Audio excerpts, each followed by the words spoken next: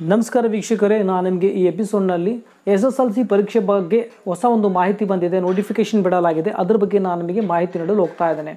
ಮುಂದೋಕ್ಕಿಂತ ಮುಂಚೆ ಇದುವರೆಗೂ ನೀವು ನಮ್ಮ ಚಾನಲ್ಗೆ ಸಬ್ಸ್ಕ್ರೈಬ್ ಮಾಡಿದ್ದಿಲ್ಲ ಅಂದರೆ ಸಬ್ಸ್ಕ್ರೈಬ್ ಮಾಡಿ ಹಾಗೂ ಬೆಲ್ ಬಟನ್ನ ಪ್ರೆಸ್ ಮಾಡಿ ಮುಂದೆ ಅಪ್ಲೋಡ್ ಮಾಡುವಂಥ ವೀಡಿಯೋಗಳ ನೋಟಿಫಿಕೇಷನ್ಗಾಗಿ. ಎಲ್ಲರಿಗೂ ಗೊತ್ತಿರುವ ಹಾಗೆ ಲಾಕ್ಡೌನ್ ಕಾರಣದಿಂದಾಗಿ SSLC ಎಕ್ಸಾಮ್ ಆಗಲಿ ಮತ್ತು PUC ಇಂಗ್ಲೀಷ್ ಎಕ್ಸಾಮ್ ಮತ್ತು ಭಾಳಷ್ಟು ಎಕ್ಸಾಮ್ ಮುಂದೂಡಲಾಗಿತ್ತು. ಮತ್ತು ಇತ್ತೀಚೆಗೆ ಶಿಕ್ಷಣ ಸಚಿವರು ಹೇಳಿರುವ ಹಾಗೆ 14 ಆದ ನಂತರ ಲಾಕ್ಡೌನ್ ಪೀರಿಯಡ್ ಮುಗಿದ ನಂತರ ಅಲ್ಲಿ ಹೊಸ ನೋಟಿಫಿಕೇಶನ್ ಬಿಡಲಾಗುತ್ತೆ ಅಂತೇಳಿ. ಆದರೆ ಲಾಕ್ಡೌನ್ ಪೀರಿಯಡ್ ಮತ್ತು ಎಕ್ಸ್ಟೆಂಡ್ ಆಗುವಂಥ ಚಾನ್ಸಸ್ ಭಾಳಷ್ಟು ಇದೆ. ಆ ಕಾರಣದಿಂದಾಗಿ ಇಲ್ಲಿ ಒಂದು ಹೊಸ ನೋಟಿಫಿಕೇಶನ್ ಬಂದಿದೆ. ಅದರ ಪ್ರಕಾರ ಏನಪ್ಪ ಅಂತಂದರೆ ಲಾಕ್ಡೌನನ್ನು ಮತ್ತೆ ಎಕ್ಸ್ಟೆಂಡ್ ಮಾಡಲಾಗುತ್ತೆ. ಸೊ ಆ ಕಾರಣದಿಂದಾಗಿ 14 ಆದ ನಂತರ ನಿಮಗೆ ಯಾವುದೇ ರೀತಿ ಹೊಸ ವೇಳಾಪಟ್ಟಿ ಬಿಡಲಾಗುವುದಿಲ್ಲ ವಿದ್ಯಾರ್ಥಿಗಳ ಹಿತದೃಷ್ಟಿಯಿಂದ. ಸೊ ಹಾಗಾಗಿ ಯಾವಾಗ ಲಾಕ್ಡೌನ್ ಪೀರಿಯಡ್ ಮುಗಿಯುತ್ತೋ ಮತ್ತು ಜನರ ಸ್ಥಿತಿ ಸಹಜ ಸ್ಥಿತಿಗೆ ಬರುತ್ತೋ ಆವಾಗಲೇ ನಿಮಗೊಂದು ವೇಳಾಪಟ್ಟಿಯನ್ನು ನೀಡಲಾಗುತ್ತೆ. ವೇಳಾಪಟ್ಟಿ ನೀಡಿದಾಗ ಮಿನಿಮಮ್ 10 ಡೇಸ್ ನಿಮಗೆ ಸಮಯವಿರುತ್ತೆ.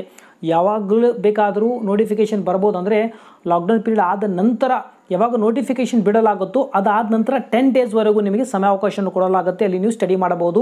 ಸೊ ವಿದ್ಯಾರ್ಥಿಗಳೇ, ನೀವು 14 ಆದ ನಂತರ ಎಕ್ಸ್ಪೆಕ್ಟ್ ಮಾಡಬೇಡಿ. ಲಾಕ್ಡೌನ್ ಪೀರಿಯಡ್ ಕಂಪ್ಲೀಟ್ ಆಗಿ ಅಂದರೆ ಪೀರಿಯಡ್ ಮುಗಿದ ನಂತರ ಜನರ ಸ್ಥಿತಿ ಸಹಜ ಸ್ಥಿತಿಗೆ ಬಂದಾಗ ಮಾತ್ರ ಅಲ್ಲಿ ಕರ್ನಾಟಕ PU ಬೋರ್ಡ್ ಆಗಿರ್ಬೋದು ಮತ್ತು SSLC ಬೋರ್ಡ್ ಆಗಿರ್ಬೋದು ಒಂದು ಹೊಸ ವೇಳಾಪಟ್ಟಿಯನ್ನು ಬಿಡಲಾಗುತ್ತೆ.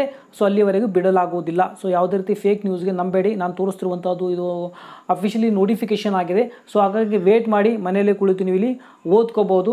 ಸೊ ದಯವಿಟ್ಟು ಟೈಮ್ನ ವೇಸ್ಟ್ ಮಾಡಬೇಡಿ. ಎಕ್ಸಾಮ್ ಅಂತೂ ಕಂಪಲ್ಸರಿ ನಡೆಸಲಾಗುತ್ತೆ, ಕ್ಯಾನ್ಸಲ್ ಅಂತೂ ಆಗಲು ಸಾಧ್ಯನೇ ಇಲ್ಲ. ಆದರೆ ನಿಮಗೆ ಯಾವಾಗ ನೋಟಿಫಿಕೇಷನ್ ಬರುತ್ತೋ ವೇಳಾಪಟ್ಟಿ ಬಿಡಲಾಗುತ್ತೋ ಆವಾಗ ನೀವು ಕೌಂಟ್ ಮಾಡಿದ್ರೆ 10 ಡೇಸ್ ನಿಮಗೆ ಸಮಯಾವಕಾಶದಲ್ಲಿ ಕೊಡಲಾಗುತ್ತೆ. ಓಕೆ, ಈ ವಿಡಿಯೋ ನಿಮಗೆ ಇಷ್ಟ ಆದರೆ ಲೈಕ್ ಮಾಡಿ ಮತ್ತು ಮ್ಯಾಕ್ಸಿಮಮ್ ಜನರಿಗೆ ಶೇರ್ ಮಾಡಿ. ಮತ್ತು SSLC ಎಕ್ಸಾಮ್ ಕ್ಯಾನ್ಸಲ್ ಅಂತೂ ಆಗಲು ಸಾಧ್ಯವೇ ಇಲ್ಲ. ಓಕೆ, ಸೊ ವಿಡಿಯೋ ಚಾನ್ಸ್ ಇದ್ದರೆ ಲೈಕ್ ಮಾಡಿ ಮತ್ತು ಮ್ಯಾಕ್ಸಿಮಮ್ ಜನರಿಗೆ ಶೇರ್ ಮಾಡಿ. ಮತ್ತೆ ಸಿಗೋಣ ಮುಂದಿನ ವಿಡಿಯೋದಲ್ಲಿ. ಅಲ್ಲಿವರೆಗೂ ಟೇಕ್ ಕೇರ್, ಬಾಯ್.